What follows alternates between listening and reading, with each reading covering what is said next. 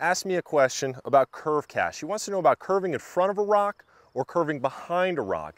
And there's a couple different ways to do curve casts.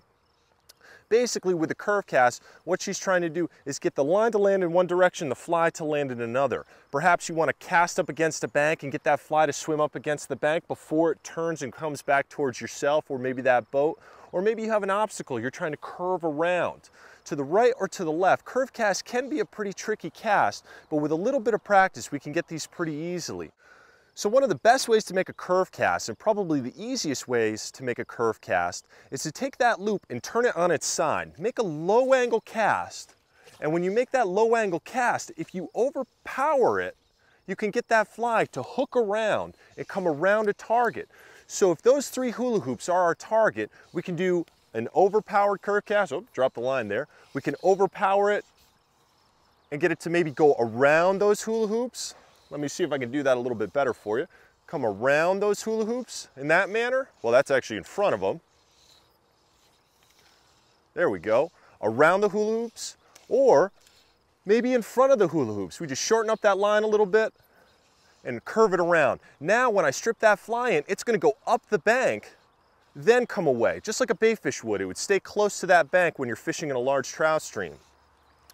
Another way to do a curve cast, other than overpowering that fly to get it to hook around our target, that was much better, is to underpower our curve cast. If I was casting and maybe I wanted to make it curve to the right, if I do kind of a half-hearted forward loop, now that fly will hook around in the other direction. Now this one is very tough to be accurate. Notice I just gave it a little bit too much and it straightened right out. It's kind of a real half-hearted forward cast, and now we can get that fly to curve out in front of that target. To get it to curve a little bit further away, really kind of open up and come around, and now it starts to curve. That one's really, really tough to be accurate. Another type of curve cast that I like to apply is a little bit of a twist with my hand on that forward cast. When I'm coming to that stop, rather than stopping with my thumb right on top, I'm actually going to come forward and turn my hand to a little bit of a stop. This is a great way to get a nice curve cast to the right.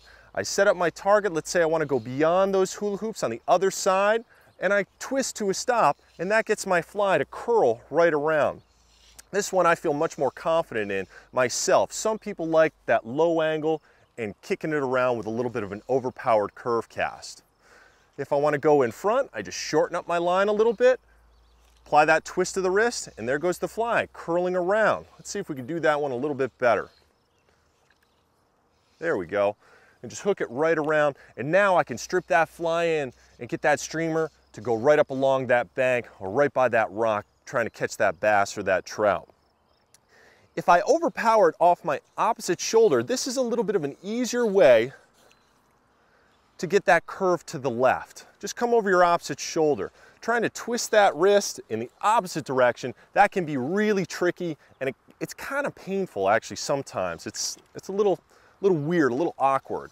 But just coming low and overpowering it is a great way to hook it around to the right in that case.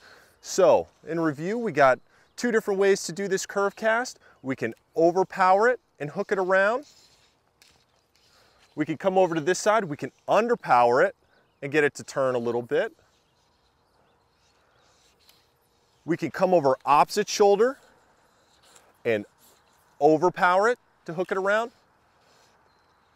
Or we can come over our normal shoulder and just apply that little twist of the wrist to hook it around in front of that bank. This twist of the wrist, that one's my favorite curve cast to make right there, because you get a nice well-defined 90-degree angle.